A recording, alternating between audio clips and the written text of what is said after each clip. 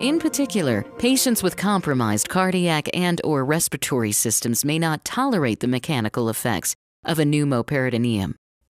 For horizontal plane, positioning the monitor straight ahead of the surgical team member, aligned with the forearm instrument monitor axis, will prevent the person from having axial rotation of the spine.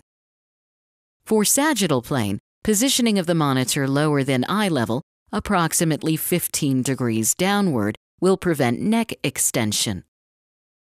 For viewing distance, the position of the monitor will depend on the size of the screen.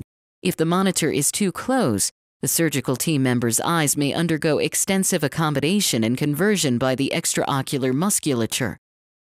If the monitor is too far away, the person may be required to strain and may not be able to see in detail. Site markings should follow the recommendations of the Joint Commission and the facility.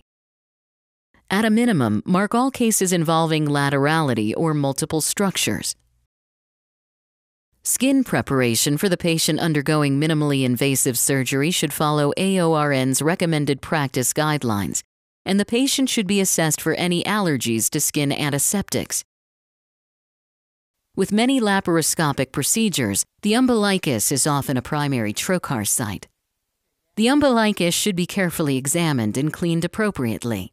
Skin preparation products that contain alcohol should be allowed to thoroughly dry before draping.